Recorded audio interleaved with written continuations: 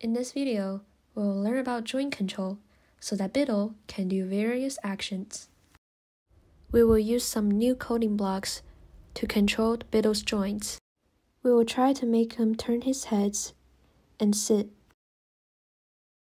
We will be trying to achieve the following movements.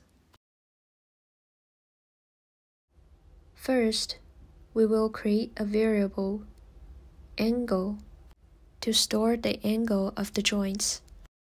And as the requirement, we will start with -30 degrees.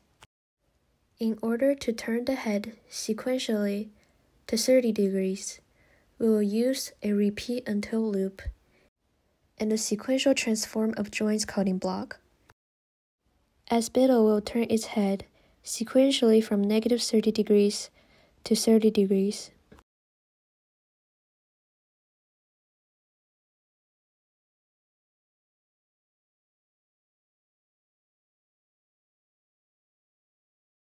We will also need to update the angle every time the repeat loop runs.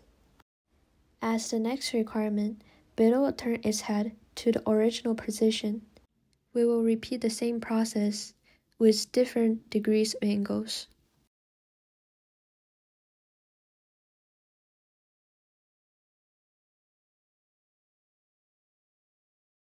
In order to make Bittle prepare to sit, we will simultaneously turn the left and right rear side to 90 degrees and left and right rear legs to -30 degrees.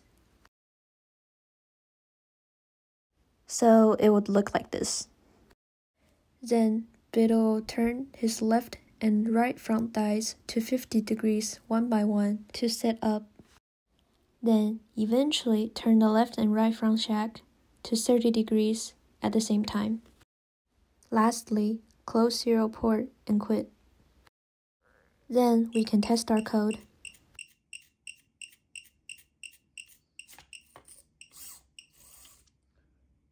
Now let's learn to call the preset skills.